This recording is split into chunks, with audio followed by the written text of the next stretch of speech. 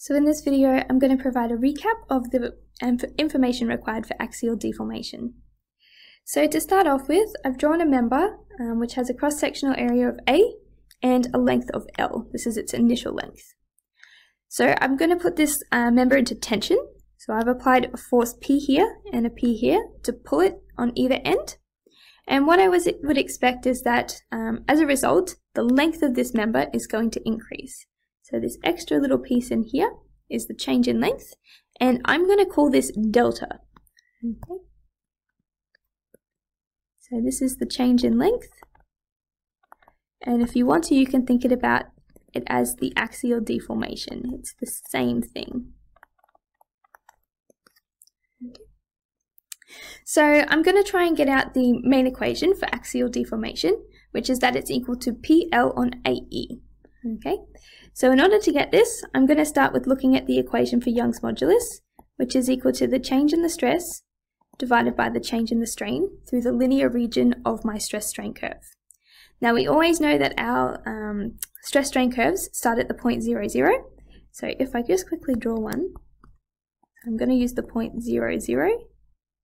It's got some linear region and then it does whatever else in this plastic region.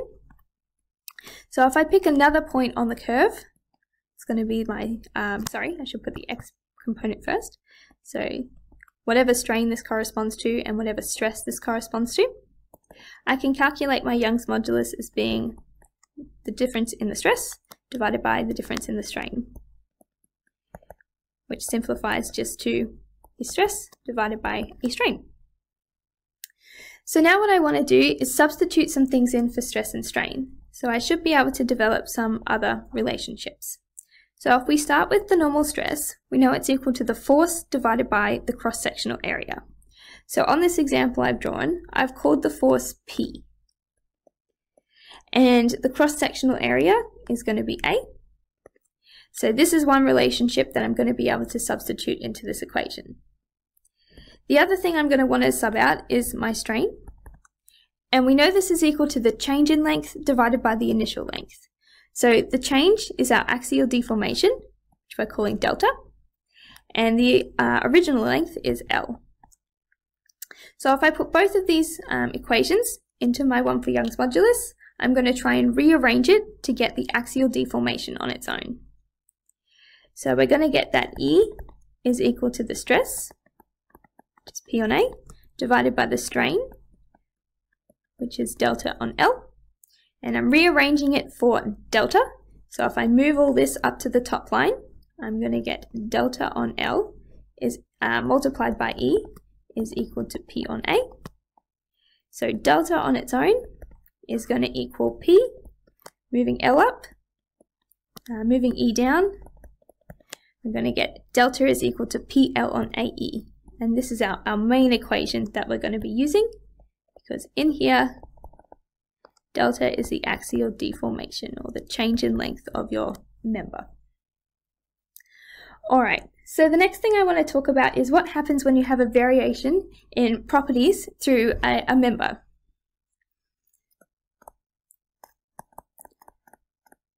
So the properties that we're talking about are going to be the force, so P, the cross-sectional area A, and also the Young's modulus of the material E.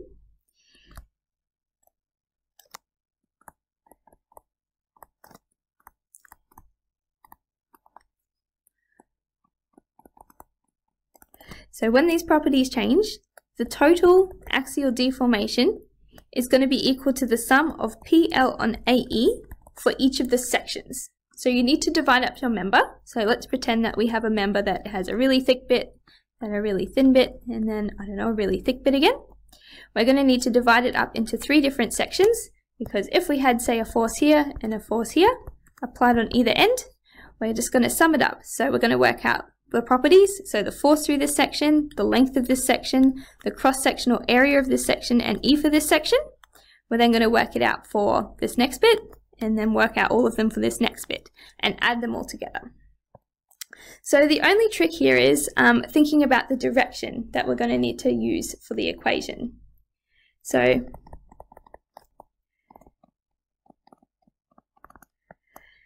So the first case is if we have a tension section. So what we would expect then is, if this is our member, our internal load is going to be pulling away from our member. So this is P. So if something is in tension, we need to have a positive value when it goes into this equation. Okay, so it's going to be positive PL on AE. If we have a compression section, then it's the opposite. So when we look at the internal load through any of these sections, we're going to have a force that's pushing onto our member, and it's going to try and make it smaller in its length.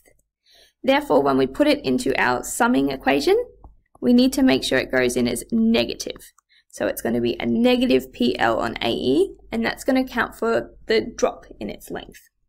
So now I'm just going to quickly go through a procedure that you can use to be able to analyze these questions. So the first thing that you're going to want to do is to cut through each section and analyze the internal axial load. So you're trying to find the P that sits inside this PL on AE equation. The next thing that you're going to want to do is identify whether each section is in tension or compression, as discussed just now, because that's going to determine whether you're going to put it in as a positive or a negative value for the deformation in the equation. The last step that you have is then to sum all the deformations across your sections, and you can use PL on AE to do that. Alright, so the only other thing to cover on this is compatibility. So if I just scroll down a little bit. So compatibility conditions are used to solve statically indeterminate problems. So that's a fancy way of saying that you have more unknowns than you have equations to be able to deal with it. Okay, so remember, for your equilibrium equations, you have sum of forces in x is 0, sum of forces in y is 0, and sum of moments are equal to 0. If you still have more unknowns than equations, so more than 3 unknowns, you're not going to be able to solve. So what we do is develop these compatibility conditions, and they provide you with an extra equation that is able to relate the deformation of individual parts of the system. So you might know that 2 parts of your system have to deform exactly the same amount, or for example, you may know that the sum of some of the deformations need to add to a certain value. So they're the main different ones that you have, but obviously it's very question dependent as to what the compatibility condition is that you can use. So there's going to be 2 examples that I do using compatibility conditions, so I'll leave the rest of that to discussion in those videos. So I think that's all there is for this axial deformation topic, and I'll see you in those examples.